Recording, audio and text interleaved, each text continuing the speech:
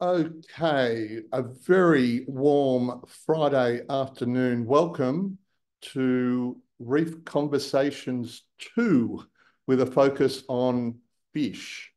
And first of all, I'd like to start with the acknowledgement to country. On behalf of all of us, we acknowledge the traditional owners of the land and sea and pay our respects to their elders past, present, and emerging.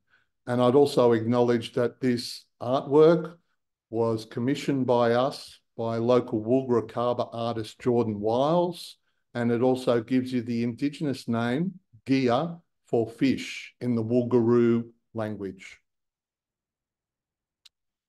I'm reporting today on a very exciting development, which was a potential fish indicators workshop, which has been running in Townsville over the last 2 days.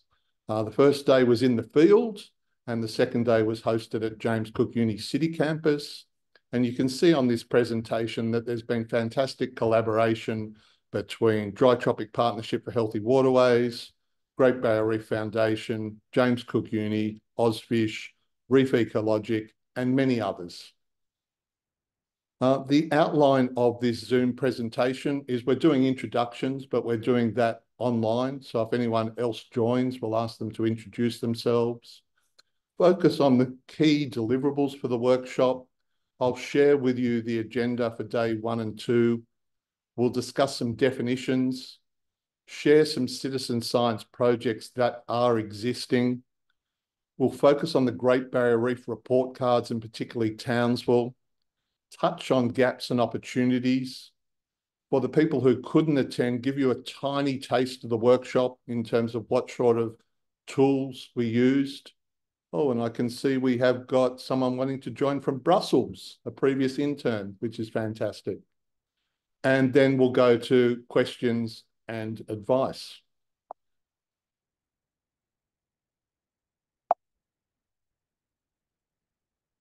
A little bit about myself. I think you all know me. I'm a fish fanatic, both as a fisher, scientist, and a community member. I've worked for government advisory committees and some of the NGOs, including chairman of the Australian Underwater Federation, on the board of Recfish Australia and the Fish Names Committee. And I'm happier on the water or underwater, have made thousands of observations of citizen science using a whole range of methods, and authored numerous scientific papers and reports.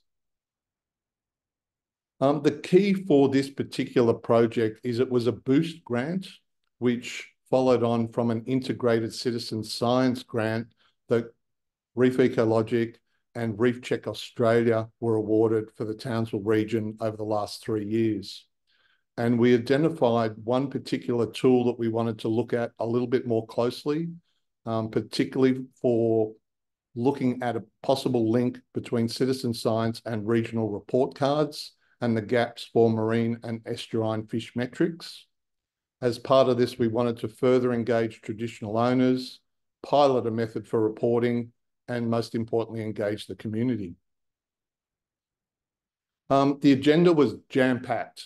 As I said, the emphasis, first of all, was getting people out in the field. And we got a great diversity of people, and they all got in the water. Many of them took photographs and added them to iNaturalist for the first time.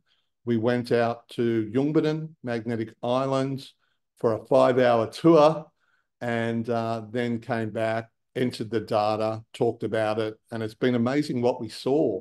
Not only some common species, but there was also quite a rare porcupine ray, which, believe it or not, I've never seen, which was quite fascinating.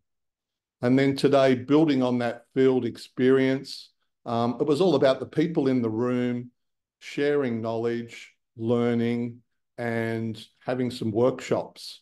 The key segments were bringing everyone up to speed on some definitions, what has been done in citizen science with a focus on fish, what has been done with regional report cards, and then looking at the challenges and opportunities and the way forward. And as I said, I'm particularly pleased to report on the last 2 days in a timely manner with this community presentation tonight. Day 1, a couple of photos. Beautiful, flat, not quite as clear as it was in this photo, but an intrepid team got underwater using a range of cameras and GoPros and saw some cool things.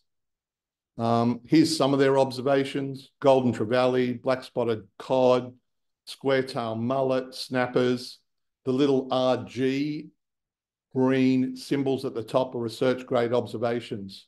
So people throughout the world have already helped people identify some of these species, and there's now over 2,000 observations just around Jungmann. And here's some of the top ones on the right: the gold-striped butterfly fish, the Chinese demoiselle, and the Bengal sergeant. And of course, the very obvious and charismatic lemon damselfish. And day two, you know, the facilities at James Cook Uni are fantastic. This is Cara presenting on the report card. And I'll just point you out to that banner in the background. We emphasised it's all about people and empowering people to make a difference, to learn, to contribute to their community. We focused on fish, and I surprised a few people that 2 of these 3 images are fish and 1 isn't. And the one that isn't is the one at the bottom, the sea cucumber. And many people don't know that sharks are defined as a fish. They generally think of them just as bony fish. We also talked about a definition of citizen science, which involves public participation in collaboration with scientific research to increase knowledge. And the Queensland Government Chief Scientist has a strategy which involves participation from students, the public, scientists, to increase awareness. So again, just emphasising that it's all about people and getting them involved. And the growth in citizen science in recent years has been huge, to the point where citizen scientists are now making more observations than traditional scientists. And whether that's due to COVID, whether that's due to new technologies. We heard today about some of the amazing successes of other apps, such as the Frog app, that have recorded over 1 million observations. And I should also acknowledge that it was great to have Professor Steve Turton from the Australian Citizen Science Association flying up from the sunny coast to attend our workshop and share with us what they do and their strategic review. The big focus was on this particular tool called iNaturalist. It is the biggest citizen science app in the world, over 200 million observations, hundreds of thousands of people involved. It really is easy. And there has been a project led by the Australian Museum called Australasian Fishes, and we fit under that project. And you can see some of the key partners there, including CSIRO, museums, and even tiny little Reef Ecologic down there at the bottom. So it's all about collaboration. And I also created an umbrella project using iNaturalist projects in Queensland, and there is a lot of them. Some of them are very broad, covering all of Queensland. Some of them are very specific, focusing on taxa, such as corals, fish, mollusks, sharks and rays. Some of them are events that only go for a week, such as Reef Blitz, and some of them are traditional owner-led, such as the Whopper Alley Sea Country iNaturalist projects. And we also looked at other fish science, and this was quite an interesting one from the Great Barrier Reef Outlook Report. And if you look at the Townsville region, you're looking from inshore, mid-shelf to offshore, and it just shows some of the patterns and trends of fish abundance, which would also reflect with fish species, where you have less inshore, medium in mid-shelf, and more offshore, and trying to take that into account in our thinking. I shared a quite unique traditional owner state of sea country project, which was based on an expert assessment and using names such as GEA for fish. And again, this also looked at the comparison between fish health, between inshore reefs, offshore reefs, and islands. And the traditional owners thought they were generally poor to good. And of course, the Gabrumpa Outlook Report is put out every 5 years. They separate bony fishes and sharks and rays, but the general story is status of bony fish over time is good but declining, and status of sharks over time is poor, was declining, but is currently stable, and that we have limited evidence for those grades and trends. And of course, there's a number of other groups who've been doing some fantastic, but to some extent, under-recognised work for over 40 years. And one of these groups is Infofish. They've done a lot of work around Gladstone, Fitzroy catchment, but they are responsible for working with recreational fishers, particularly on tagging of inshore and estuarine fish.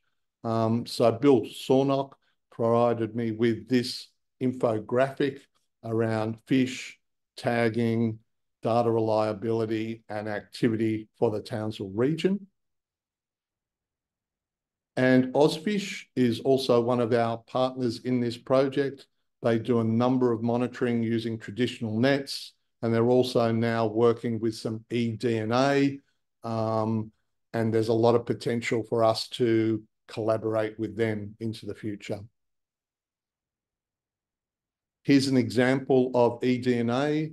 We did a project during a recent Australian Geographic funded citizen science exhibition of the Great Barrier Reef and Coral Sea, and you're looking at a wheel of life here. And the technology is quite amazing. You collect a water sample, send it out to the lab, and it shows you the species of fish and mollusks and worms and so forth within that region. But when we compared it to other techniques, including iNaturalist, there was some similarity, but some differences. And generally the feeling was that there was a lot less species that were reported with eDNA. Maybe that's because it's a new technique. Maybe it was the sampling replication, and we'll see how that develops over time.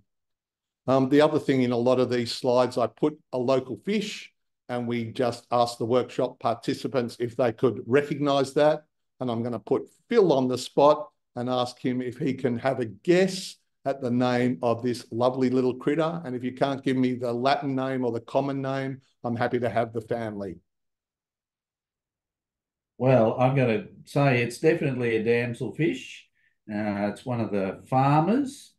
And Adam, it's too long since I've spent so much time in the water under the reef for me to recall all of my genera and families. So let me say a damselfish. Yeah, damsel's fine, and it's a Bengal sergeant. Sergeant because of the stripes. They're quite a cheeky little critter. We also talked about Reef Life Survey, which are a great citizen science group that was started in University of Tasmania. It's basically scientists, or really heavily trained scientists that do this. I think I'm the only one in Townsville who's trained to this level. Most of them focus on temperate reef fishes, and a lot of them talk in Latin. They don't talk in common names of fish, but they do some great work, and we love to collaborate with them on using citizen science and report cards as well. And Cara, I'm going to hand over to you to talk to these next 3 or 4 slides, because this is your area of expertise. Oh, that's a bold statement there, Adam, but thank you for handing over. For those on the call that don't know me, my name is Cara. I'm the Executive Officer for the Dry Tropics Partnership for Healthy Waters. And one of the products that we produce each year is a snapshot, I guess, of the current receiving environment's health. So we synthesize all of the available environmental data from numerous partners. In the dry tropics alone, we have about 24 partners. And I will just say not all of them are data providers, but a vast majority of them are data providers. And we amalgamate all of that available monitoring data on a range of different parameters. So whether that be fish, whether that be mangrove, seagrass, corals, water quality, looking at things like nutrients, sediment, etc. And we synthesize it into a single technical report. And we publish all of our methods for the analyses as well in a methods document. But the technical report in itself is still a 230 odd page document. And unless you're really keen on, understanding the details of every single site that is analysed within the dry tropics region, or the absolute know-how about how these grades were analysed, most people are looking for a snapshot.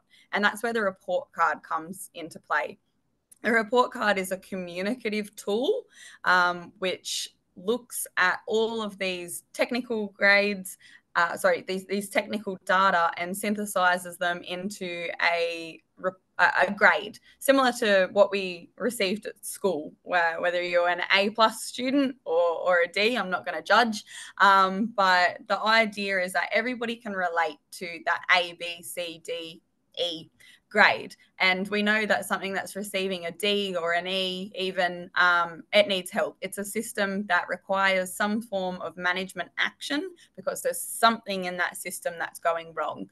And that's where the technical report comes into play. So you can read a bit more about the specific grade that's in question to figure out what it is in the system that's causing the issue. But if we're seeing A's all around for a particular system, then it's pretty safe for decision makers to focus their resources, such as money or time, into a different area, because whatever it is that they're doing is working. So it's also, I guess, evidence for continuation of successful projects in regions as well.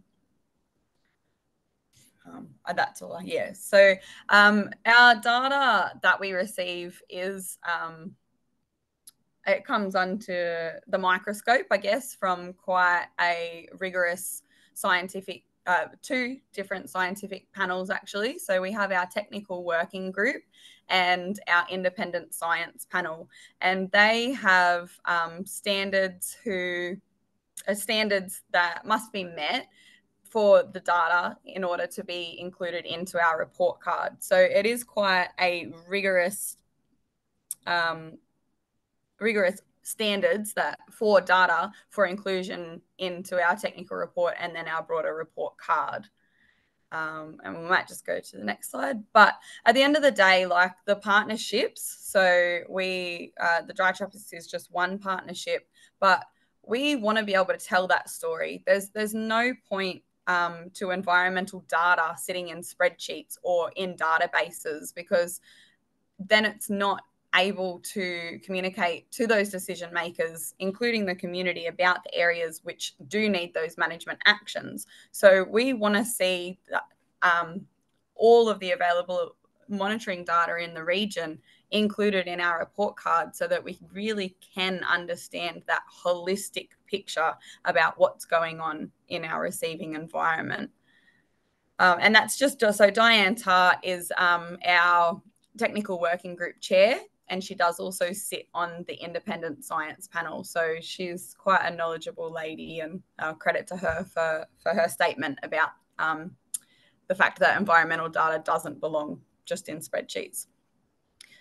And so as the Dry Tropics Partnership, I will just say that we're one of 5. We are the youngest or the baby out of all 5 of the regional report cards. We've only been in existence since 2018 with our first report card in 2019, but there are other partnerships that stretch across the entirety of the Great Barrier Reef catchment region, and they are all at different levels of maturity in regards to how many partners they have and what kind of data they receive as well.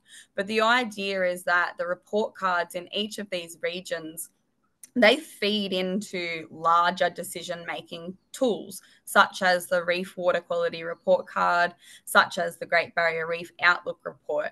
But what the benefit of these niche regional report cards provide is that really in detail, fine-tuned, locally specific environmental data and feeds into those specific and decision making and management actions that need to occur at those really small scale environments, such as specific waterways or specific basins, which you can't really delve into when you're looking at something that does extend over the entirety of the Great Barrier Reef catchment region. And I can talk to this one if you like, Cara. So yep. I suppose one of the things that I noticed with the previous report cards is that there was a lot of unknown information for fish, and not only for the dry tropics, but also some of the other areas. So Townsville's got 7 zones. 2 of them report on fish. They're the freshwater areas. Wet tropics, Mackay also have lots of areas of fish that they don't report on. Gladstone report on quite a few, but they haven't got a lot of offshore areas, and Fitzroy report on all of them. And you can see these grey areas in the box, which basically says not enough information. And again, I've already shared with you, there is a lot of information out there, but there hasn't been the opportunity to bring it together or synthesize it in a way or have it to meet the criteria for the various technical or independent working groups to have confidence that it has value for management. And certainly most of the people that I talk to, they're mad keen on fish and birds and beer. And although we can't do anything much on the second 2, we can do something on fish. So that was the purpose of this report card, to explore how we might be able to fill those gaps. Here is just showing it again, that particularly the marine and the offshore, we don't have any information at the moment, but it's a great opportunity. The workshop talked a lot about how they measure freshwater fish, and there's an acronym called POISE, which is the proportion of introduced species expected. So just as an example, if you've got a river such as the Ross and you have good baseline data that said there should be 80 species there, and your report card sampling detects 40 1 year, 20 the next, and 5 the year after, that's a proportion that you can measure and talk about. And the report card is quite forward-looking and recognising that it is a journey, and depending on resources and priorities, it would be great to have indicators for fish in some of these other regions. I will also point out that there was a really good body of work done recently, which was a Reef Citizen Science Data Assessment. It was done by RPS.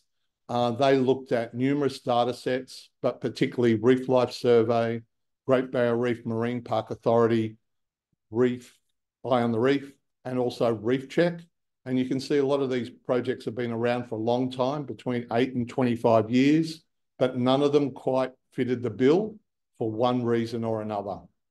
You can see also that there's a very different trend. Reef Check largely report on a couple of iconic species and then groups categories such as herbivores or groupers. Reef Life Survey look at individual taxa, but don't get to a lot of sites very often. And we also in the workshop tried to learn from other projects, and particularly Gladstone, which has been around for a long time and been reasonably well resourced. And it was fantastic to have Professor Ian Gordon, who was the chair of the Gladstone Healthy Harbours report card. And one of the scientific papers that has been published a few years ago now talked about design principles and challenges. But we talked about the really need for strong links to all stakeholders, rigorous science, effective communication, setting clear goals, flexibility, transparency, etc. And sometimes the challenges between the two, particularly sometimes rigorous science and simplicity for communication, and you need both.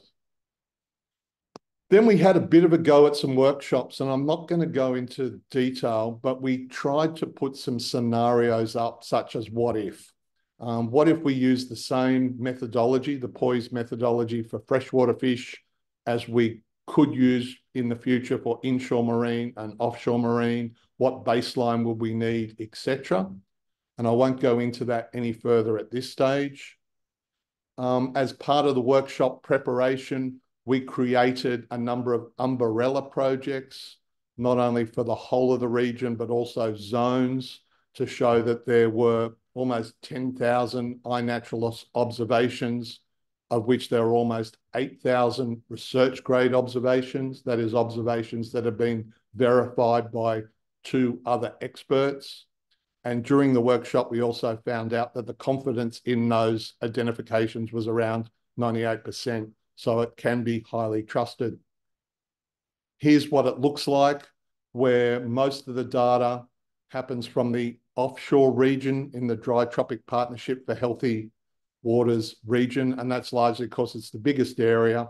And that's where most of the snorkelers and scuba divers to date have been recording data. But there are also large amounts of data from around Yungbinen, Magnetic Islands, and Gulbudi, Orpheus Islands, and very scarce data from the freshwater areas. And that's largely because they're not areas where you snorkel or scuba dive, and also because we have not engaged the recreational fishers and others to report on what they're catching in those regions. So I feel that's a great opportunity that we identified. We looked back over time at the data set and recognised, although iNaturalist has been around for more than 10 years, it's only been in the last couple of years that there's been large amounts of data available for our region, and it seems like that trend will continue going forward.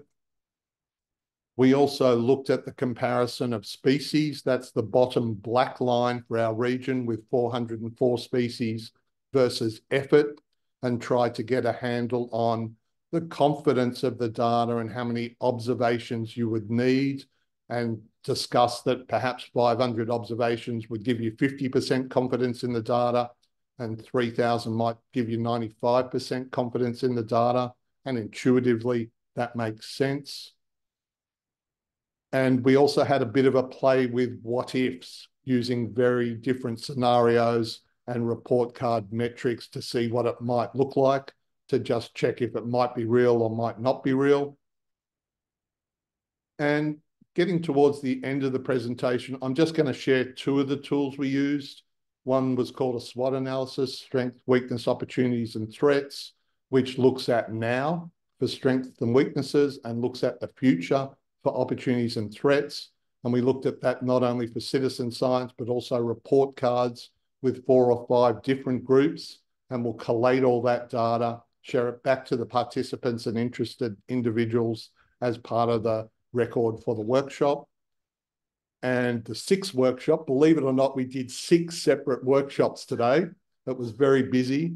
We compared a number of indicators such as sensitivity to change, readily available and accessible, robustness, relevance to report card audience for the current collection of data for freshwater in our region versus a proposed collection into the future, just to see where the similarities and differences were. And finally, I'm going to ask Professor Ian Gordon if he would just like to share in a brief way some of his insights, because Ian, you did the wrap up with the group before we go to questions and next step. Thanks, Adam. That's a really good tour de force in terms of putting across what we did today and yesterday.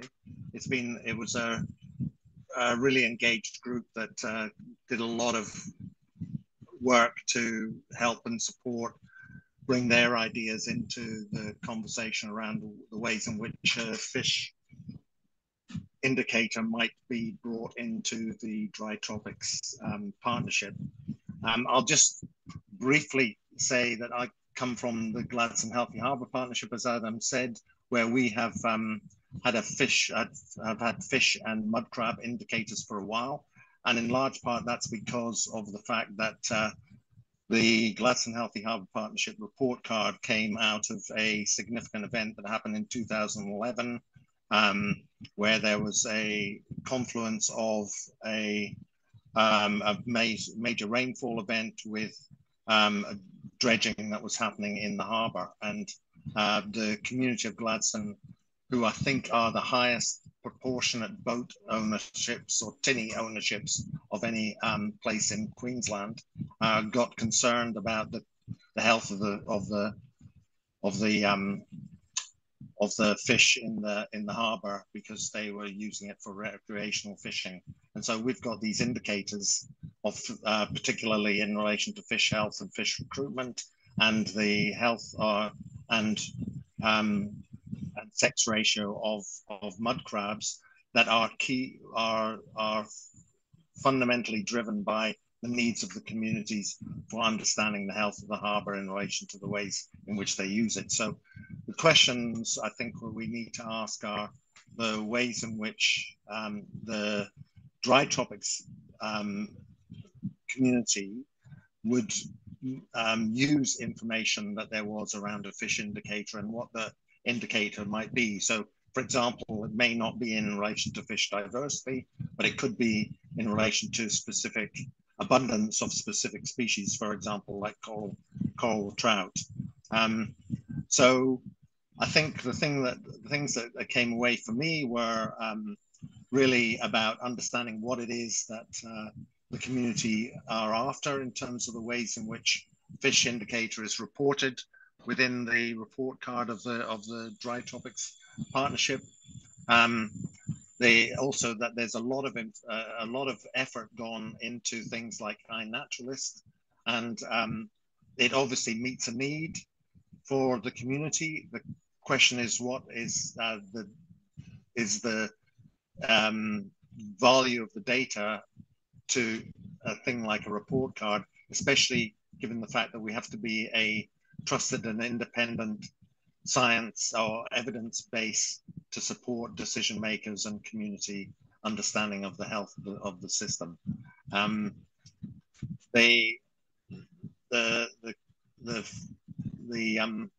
think the thing that is really citizen science, I think, has a significant role to play in the ways in which report cards develop over time.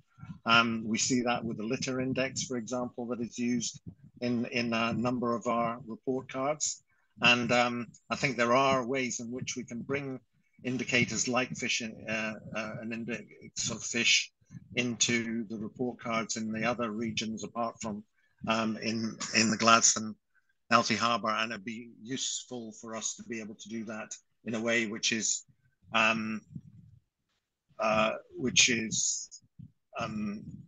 not representative across the range of different report cards, such that we're able to make comparisons across those and have learnings from each other. So the workshop itself today was a really valuable one. I congratulate Adam, Jacinta, and the team for the work they did in putting the report, the workshop together and the way in which it flowed. I also congratulate the members of the workshop participants that were there, that engaged fully and provided their insights and intellect to the process. And we ultimately learned a huge amount in a very short period of time. So it was a tsunami of information and evidence and support, but it was a day very well spent.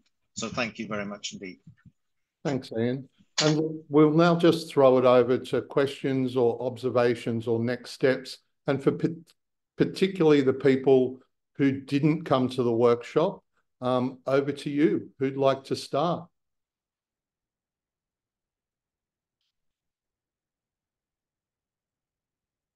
Rochelle, how about we start with you? Anything you would like to add, or any observations based on that presentation? Well, first of all, good job and great effort from everyone. It looks like you covered a heck of a lot of ground in 2 days. I think some things to think about are for people who are capturing data at different sites and across time, it can be really easy to stop making observations of common fish because you see them so often, they're not as exciting. but I think it's important for good data to make a point of actually capturing them each site, each time you go out, because that does give you a good baseline of what species are the most common and so on. And as well, just keep in mind when looking at the data, certain species may be common, but may be much harder to spot, and some may be uncommon, but people are excited, so they take pictures frequently and upload it, even if they're not as common as other species. So just things to keep in mind when looking at the data and when going out to collect it, some of the observer bias that can happen. That's a great point, Michelle. And we did have a very good conversation about effort. And some of the discussion also talked about limiting effort to particular times, like we do for activities and events such as Reef Blitz and Great Southern Bio Blitz. And that might help with the rigor to get through some of the technical working groups. I'm going to hand over to Al next, and then Ageth, and then Phil, and then open to anyone. So I'm just keen for everyone to have a say. You're all really important people. You've allocated some time to turn up tonight, so we want to hear from you. So Al, Ageth, and then Phil. Yeah, I've just got two quick questions. One is relating to what Rochelle already mentioned. With when it comes to confidence in data, you mentioned that if there's let's say 500 observations, it's somewhere around 50%, or in 3,000 would be 90%. I think that would be a bit biased against rare species, who's probably present, and probably 10 would be high considering how rare they would be in those areas. But if we limit ourselves to a certain number of observations for the, I don't know, I don't have the right answers, but I think that's something to consider. And then my next question is probably is related to Kara's presentation about the scorecards, because I've been working on a lot of scorecards in the past, even in vulnerability assessments, or any assessments that involves scoring or low, medium, high. And my always my questions all the time is how do you set the parameters? How do you say high is high? Of course, aside from the obvious answer, that's literature, based on literature, but some parameters just don't have, you just can't find them in literature. Like how do you agree on what's high and what's medium and what's low? Yeah, and look, Al, we'll talk in detail, but again, the workshop had a great discussion on the importance of independent baseline data and comparing your data set, whether it's iNaturalist or something else, to that, but recognised also that there are shifting baselines and different methodologies. But once you agree on something, it's important to try and stick to it so that you have that rigorous method over time. Thanks, Al. All the way from Brussels.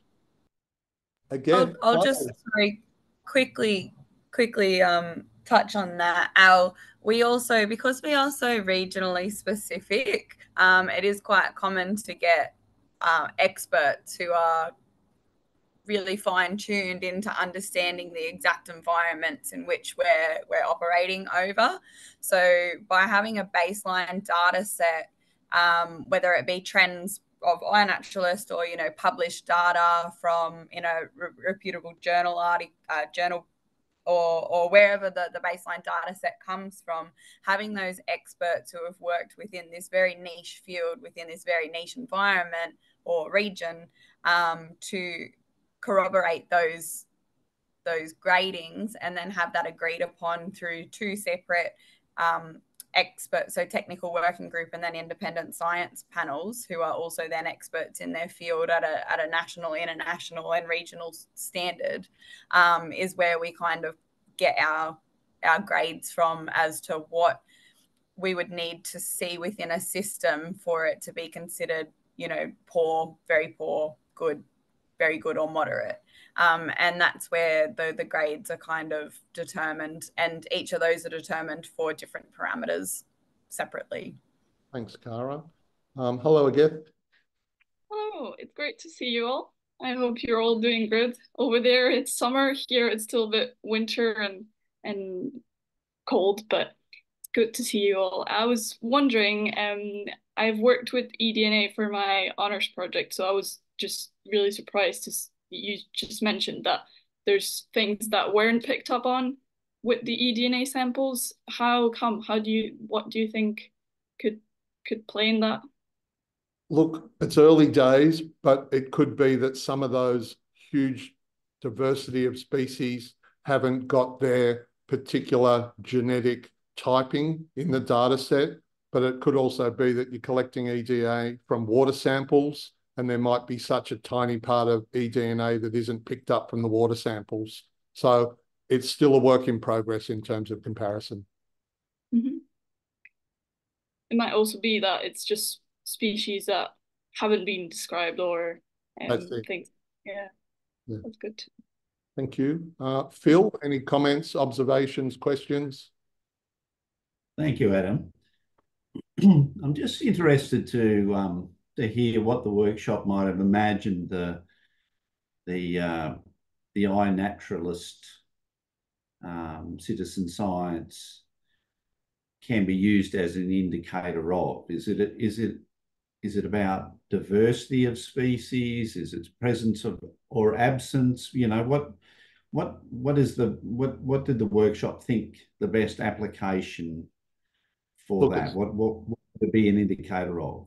Look, it's a great question, Phil, and we did look at quite a lot of other methods that did do abundance, but the poise indicator that's used for freshwater is based on pretty much species richness or diversity. An iNaturalist is also set up for species richness or diversity. So it's not the be-all and end-all for everything, but that's what we thought would be possibly appropriate to consider. So potentially an element along with eDNA and other things to build up that species richness indicator. And we did also talk about having one pony is good, but having two or three different methods is a lot better. And Gladstone currently has 3 different methods to measure their fish health, but it's also better to have some data than no data. And at the moment, there's no data, and even some of the data is only collected every 3 to 4 years. So we thought it would be good to have a discussion to see what we could do to build on, educate the community, and then leverage it for future improvements over time. Thank you, Adam. I think I've been an enormous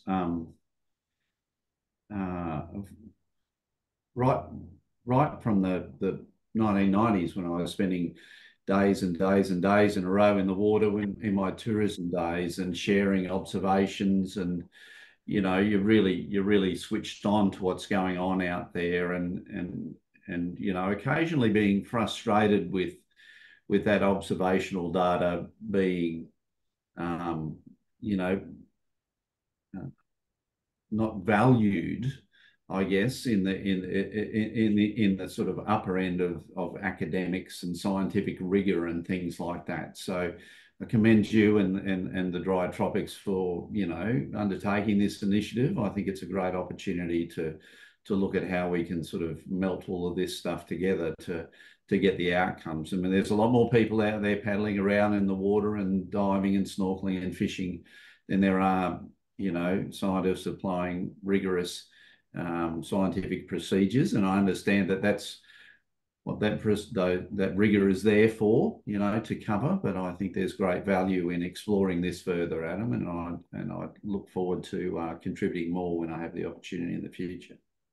Well, look, thank you, Phil. Thank you, everyone, for attending this Zoom, particularly those who attended after a full day of workshop. That's true dedication. We'll call a halt to it now, and I'll stop the recording and I'll share this. But let's continue to collaborate, share our ideas, our passions for the future, for report cards and fish and the community, and look forward to working with you all. Have a great weekend, everyone. Thank you, Adam. Thank you. Thanks, Adam. You too. Thanks, everyone. Thank you. Good to see you again. Bye. Bye, everyone.